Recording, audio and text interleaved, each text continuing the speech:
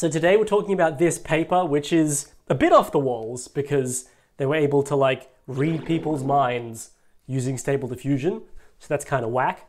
So for instance, this was the image the person was looking at, and this was the image that was produced by Stable Diffusion when you looked at the person's brain. So that's literally mind reading. That is literally what mind reading is. So we have with psychic now, that's good. Computers are psychic. Let's just get into the technicals because we love the technicals. So let's get one of these diagrams up. Oh, look at that diagram, nice diagram. So this is how the study worked. The researchers showed images to participants, and while they were showing the images to those participants, they also chucked those participants in this huge machine called an MRI machine. Technically, it was an fMRI machine, and what this fMRI machine does is it scans your brain and it creates a big map of your brain, and it tells you like which parts of your brain were really active at what time. So you end up with something that looks a bit like this, but it's actually like it's like 3D. Something like this here, where the red bits are the bits that are really active in your brain. So it's like a really fancy 3D brain photograph. Okay, so fMRI machine, they get this voxel data, because they're rather than pixels, they're not 2D pixels, they're 3D voxels. They get this data full of 3D voxels of brain activations from the fMRI machine, pass that to a Stable Diffusion algorithm, and basically without doing any kind of training or anything, or just doing like a marginal little sprinkling of training, because the authors, they're like brain people, you know, they're like biologists or something. They don't know how computers work. So they did a little bit of training, passed that data into Stable Diffusion, and Stable Diffusion reconstructed the original images. And, you know, anyone can do that, that's all fine. The crazy bit is that it actually kind of worked. And the images that they got out of Stable Diffusion actually kind of look like what the person was looking at. What a time to be alive is basically what I'm trying to say. Okay, but let's get a little more technical.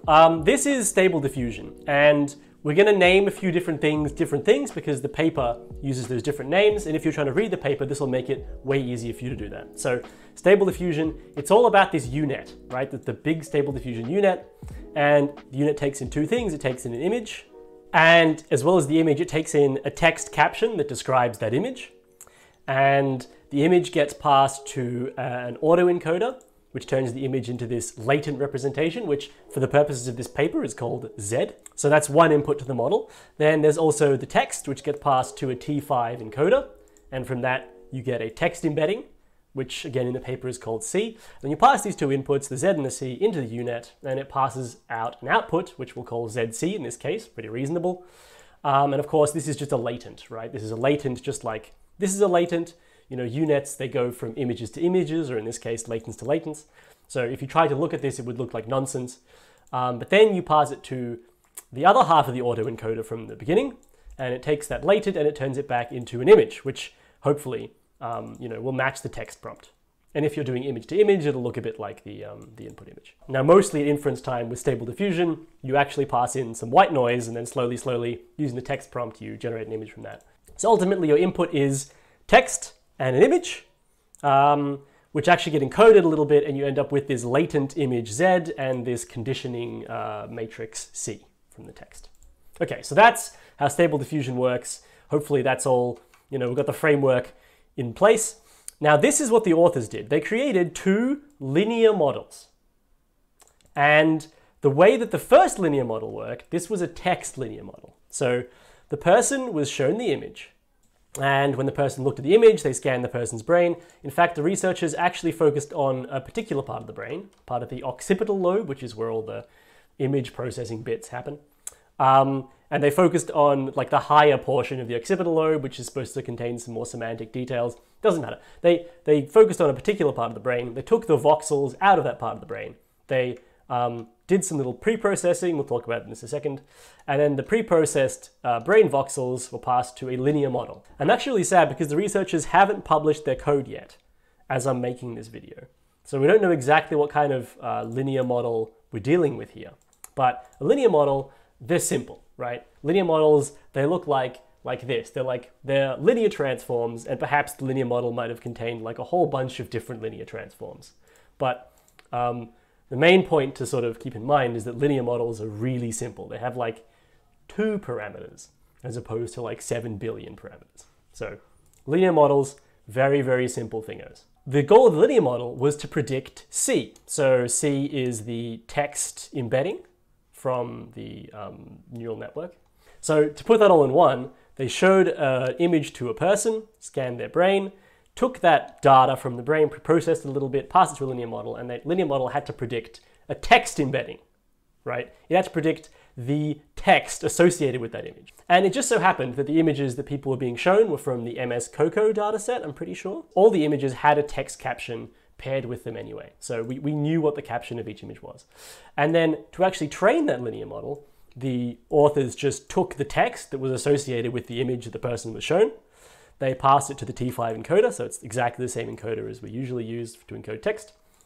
And then they got the actual text embedding that should have existed in the first place. And then so they just compared these two text embeddings, and they, to the extent they didn't match up, they just punished the model. And if they did match up, they rewarded the model. And in the end, we end up with a linear model that produces like a reasonable estimation of what the actual text embedding was. Sort of broadly, you can think you show a person an image, and then you try to predict what the semantics of that image were, i.e., what the semantics of the text caption associated with that image was. Okay, so that's one of the linear models. Nice, good. Before we talk about the other one, I just want to mention that this is not happening in real time. So when I talk about scanning a person in an fMRI machine, what actually happened is that these guys, these other researchers from this project called the Neural Scenes Dataset, went ahead and scanned, I think, up like 9 or 10 participants in a really, really good fMRI machine using really good practices and stuff. And they built a whole bunch of infrastructure around this data they collected, and they collected over like 12 months, and they did the best possible things, and it was really good. So the researchers from our paper, Mr. Takagi and Nishimoto, they're not actually scanning anyone's brain. Our heroes are just using data of brain scans that already exists.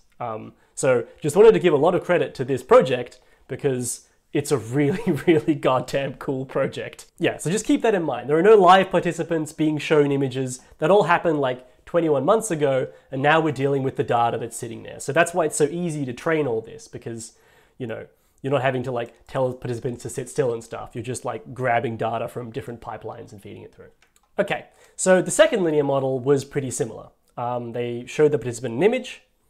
They scanned the lower area of the occipital lobe instead of the higher area. The lower area, which is supposed to have less semantics and more like low-level details. They grabbed that data, pre-processed it, passed it to a linear model, and the goal of the linear model was to predict Z. Z being this bit, right? It's the latent. Now, I'm not exactly sure how they trained this model exactly. If you look at the actual paper itself, what they did is they predicted this Z, which was then passed to a decoder, which turned the Z into an image. So presumably this Z has information that has to do with this image. So this Z has, some sort of encoded image information. So they took that encoded image information, actually extracted it out into a proper image, and then they fed that image into the normal Stable Diffusion encoder. And then that's how they got their latent. Right, so they weren't actually predicting the Stable Diffusion latent directly. They're predicting this Z, which can be decoded into an image, which can then be encoded into the latent. But if we sort of ignore this, if we just sort of bundle all of this whole thing from here to here up into one thing, it's sort of like you have a linear model that predicts Z. The point was they didn't train any of this other stuff themselves. The only thing they trained was the thing that output the Z. And that was, again, a linear model. So now we have two linear models. One that you can use to scan the brain and give you text encoding information, and one that you can use to scan the brain and give you a latent representation. So all we have to do is put those together, right? The text one and the image one, and now you have everything you need to just do some Stable Diffusion. Like, you feed a brain an image, you use these two linear models to extract text and image information from that brain, and then you can just perform Stable Diffusion like normal, right? You just plug these new C and Z matrices in where the old ones were, and the UNet doesn't know. It just thinks it's dealing with normal image data, which in theory means that you could just like plug your brain up into a computer and then just think really hard, like, oh, big man, thick man, Greg Ratowski, hot, sexy, cosplay, berserk, and it'll give you that, in theory. And again, here we have the results. So, like, you know, you can look at these in your own time, but like, you know, they were able to reconstruct a train and a teddy bear and like a plane. To be fair, these are like, they cherry-picked a little bit. I think these are like the best of 5 or something. I don't know exactly. But it works.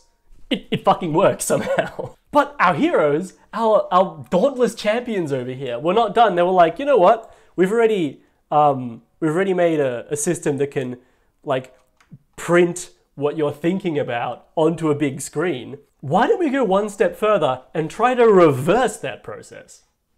We're going to give it an image, give it some text, and then predict what your brain would do if it saw that image, right? This seems nuts. You shouldn't be able to do that. There shouldn't be enough information in Stable Diffusion to give you any kind of idea about what's going on inside my brain. The authors actually tried to do this in a few different ways. I'm just going to talk about one of their strategies. So this strategy was they took an image, passed it into Stable Diffusion. Obviously, we know what the Stable Diffusion unit looks like. You've got layers, so the input will get passed into the layer, and then a bunch of processing happens, and it comes out the other side as some activations, as some weights. You pass in the image, out come the weights, and then you pass the weight to the next layer, and then a bunch of processing happens, and then they come out the other side as new weights, and then so on and so forth. And what they did is they would grab a linear model, and the linear model would try to predict the brain activations of the entire human brain when looking at that image. So pretty big task. But yeah, so it takes in activations, tries to predict the brain. Then you train this by showing the brain the same image. Of course, they have a data set where the brain already was shown the image. They already have that. You get the brain voxels out of the brain, and then you just compare the predicted to the actual voxels, and you just keep on updating the linear model. Again, linear model, right? We're talking about one of these. We're talking about this kind of nonsense. Yeah, you keep updating the linear model, and then eventually you'll get a linear model that's like good, in theory. And of course, if someone had asked me beforehand, hey, do you think this would work, Luca? I'd be like, no, and I'm willing to bet my entire life savings on that. So the researchers made like a bunch of identical linear models. The only difference would be that they would take different layers as input. All of them would do the exact same thing, try to predict exactly what the brain would look like. And here are the results. So first thing to note is that the authors don't talk about how accurate they were at predicting brain pixels. Without going too crazy into the stats here, it basically means that all the colored in pixels, these were predicted better than random. Like significantly, definitely better than random. Now, that probably means that they weren't predicted like way better than random, because otherwise the authors would be talking about how good that those results had been. So the prediction probably wasn't super accurate, but it's still, we're talking about better than random prediction of particular voxels inside the brain. The interesting thing that the authors found with this strategy is they found out that the linear model whose input was coming from the center, that particular linear model, seemed to have the best predictive power early on in the diffusion process, right? When the image is basically noise. But as the diffusion process proceeds, and we get less and less noise in the image, other layers, like the earlier layer and some even earlier layers, end up having more predictive power. So that says two things. One kind of insane, wild, wacky, crazy thing to begin with, which is that somehow Stable Diffusion, the model that Emad and his boys made, that model is so like the brain. It has so much analogy and similarity to the human brain that using a simple linear model, you can take some of its activations and predict better than random what's going to happen inside the brain. So, Stable Diffusion and the brain are somehow kind of similar. The other thing it seems to imply is that as the diffusion process proceeds, different layers kind of play different roles. So this seems to suggest, for instance, that whatever's going on in this part of the brain, well, the middle layers of Stable Diffusion do that at the beginning of the diffusion process. But as the diffusion process proceeds, the part of Stable Diffusion that does whatever activity happens here shifts to be an earlier layer of Stable Diffusion. It is obviously made a lot harder because you don't actually know what the hell these parts of the brain are doing. It's really hard to tell. But different bits of Stable Diffusion seem to play different roles as the diffusion process progresses, which is something that would be kind of surprising. That surprised me, at least. Okay, just one more thing to keep in mind. These two guys, as legendary and giga-chat as they are not the first to do this. There are other researchers who've been doing very similar things where they've shown people pictures and then recreated what the picture would look like and done it with like a reasonable level of accuracy before. These are the first ones to use Stable Diffusion and are the first ones to get images that look this damn good. Don't think that these guys have just like clicked their fingers and created lightning from a bottle. Everyone is always standing on the shoulders of giants. Okay, so summing up, what the authors did is they created a pipeline where you show a person an image, scan their brain, and then from the brain scan, reconstruct the same image, and they did so with very high fidelity. Very impressive. And then they also did the reverse process where they took an image along with some text, passed it to Stable Diffusion, and then predicted how brain scans would look if you scanned the person's brain while they were looking at that image. That's almost a bit more mind-blowing to me, right? Like that's, at this point we're starting to like see into people's brains a bit, which is a little bit odd and weird. And because these pipelines were so simple, it was just Stable Diffusion plus a linear transform or two, what this means is that there's a lot of similarity between Stable Diffusion, the model that we use to generate waifu and God knows what else, and the human brain. Those two are a bit similar, somehow. Okay, video away, done. One more thing I want to mention. So the Koi Boy video creation process is actually really complicated. And how it works is that this particular guy, Yatharth, the second name, will come and visit me on Discord and he'll be like, Luca, I found a cool paper. It's called High Resolution Image Reconstruction with Latent Diffusion Multi-Human Brain Shape. He'll say that, or he'll say, oh, you know, guess what? ChatGPT-7 is about to drop, right? And then, based on that, I'll read that, I'll lose my mind for a few days, and then I'll make a video. That's how it works. So if you want exclusive access, early access to all Koi Boy content, just follow this guy. Just follow this guy and see what he posts, and you'll know it'll turn up here eventually. Okay, good, thanks.